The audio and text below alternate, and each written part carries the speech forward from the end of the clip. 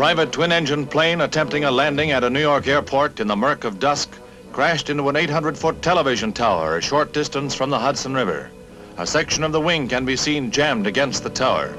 Following the crash, the plane gyrated 7 blocks and smashed into an apartment house sheltering more than 100 persons. Flaming gasoline added to the hazard as wreckage from the plane mingled with debris from the shattered building.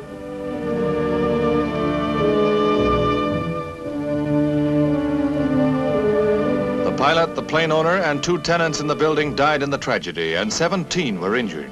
So weakened was the tower that 2,000 are evacuated from the area as workmen cut away the top portion which falls against the side.